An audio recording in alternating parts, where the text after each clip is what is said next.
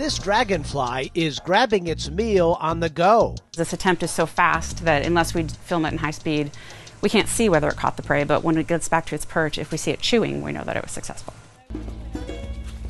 Harvard University biomechanist Stacy Combs wants to understand how dragonflies pull off these complicated aerial feats, hunting and even reproducing in midair.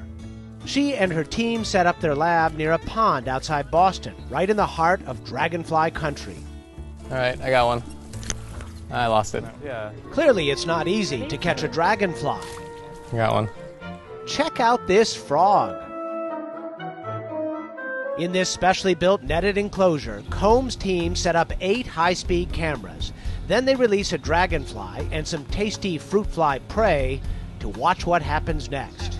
They'll go up in midair, catch the prey with their hands or with their feet, turn upside down and glide back to the stick, and the whole capture will take maybe a second or a second and a half. This one's missing about half of its left front wing, and yet it still does an amazing job catching this fruit fly in midair. It only takes about half a second for this to happen. They caught, about 90 or 95% of the prey that we gave them.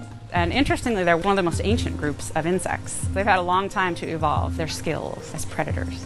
About 300 million years. These 4-winged insects predate dinosaurs. They can fly straight up, straight down, hover like helicopters, and disappear in a blur. And their eyesight? Almost its whole head is eye.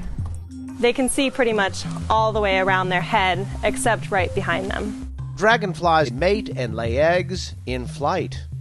Do you see her just dipping in the water? Yeah. She's trying to lay eggs, and the male's trying to mate with her. Combs says engineers are looking to the dragonfly for inspiration in small-scale aircraft design. There's a lot of interest in building, small robotic devices.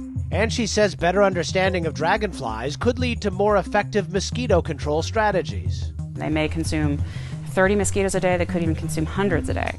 And that's an idea that could really take flight. For Science Nation, I'm Miles O'Brien.